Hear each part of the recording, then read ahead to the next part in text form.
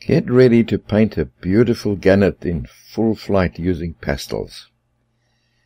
Begin with a black pencil and block in the tip of the wing. Start at the top of the painting and then work downwards to keep smudging to a minimum. Fill in all the black feathers. Negative paint in the edge of the upper white feathers, and then use a small rubber shaper to smooth the pastel. Lightly smudge in the grey between the primary feathers.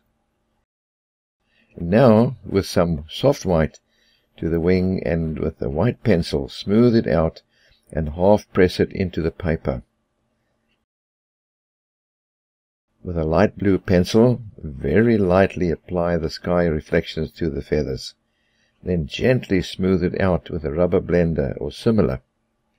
With a white pastel pencil, very lightly indicate some reflections on the black feathers. With a yellow ochre pencil, start blocking in the head. Then add a touch of orange to the top. Add the rest with the white pencil and carefully blend all smoothly together. Block the body in with soft white pastel stick and smooth it with the blender. And touch up the edges with a white pencil. With a black pencil, add the wing shadow. Then paint the beak in with a light grey and outline with black. With black and grey, fill in the tailed feathers and the tucked-in feet. With an ultramarine pencil, lightly touch the sky reflections onto the body. Block in some soft white on the wing and add the black alula. Smooth the white and add some sky reflections.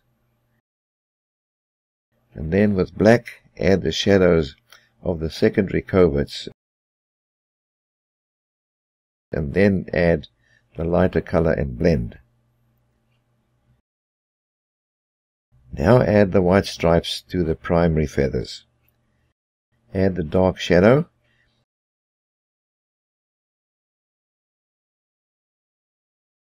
And then add the lighter reflections to separate the feathers. Don't be too hasty here. Take your time. Continue doing the same to the other feathers. Complete one feather at a time so as not to get confused.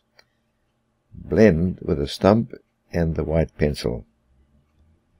Once again, take your time with the wing, as it is the nearest and largest section of the bird. With the side of an ultramarine soft pastel stick, start blocking in the background. You don't need to cover it completely if using the grey background. Over this, block in a blue-green color and with the fingers blend them together. Notice that some of the grey is still shining through.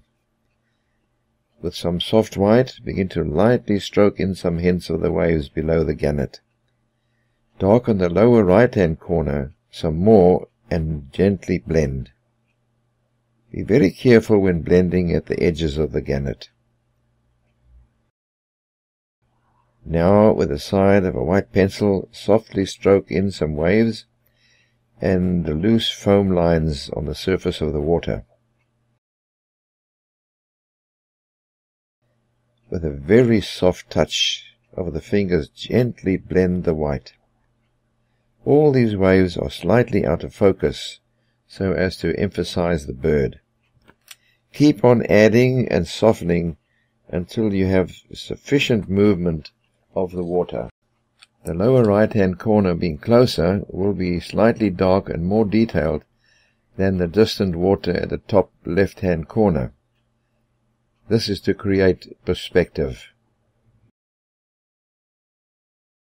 Like the video if you have enjoyed watching it. And also, we would love you to subscribe to our channel.